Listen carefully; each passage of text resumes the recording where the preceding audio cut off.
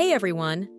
Today, we're diving into how to use the camera feature in Consistent Character to control the framing and body orientation of the character in your generated images. First, open Characters in the global sidebar on the left, then click on Generate Images to enter the Consistent Character panel.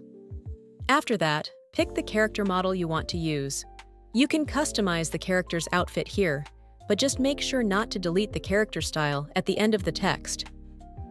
In the text box below, describe the character's actions and the scene. But here's the thing.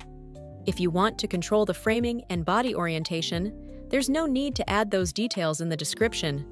All you need to do is click on the camera option below, and you'll be able to make your choices in the right menu. By default, it'll show auto, but you can change that.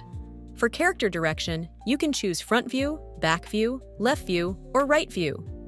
Then in camera shot, you can pick between close-up, upper body, full body, or wide shot. You can mix and match these to get the perfect shot. For this example, we're choosing wide shot and back view.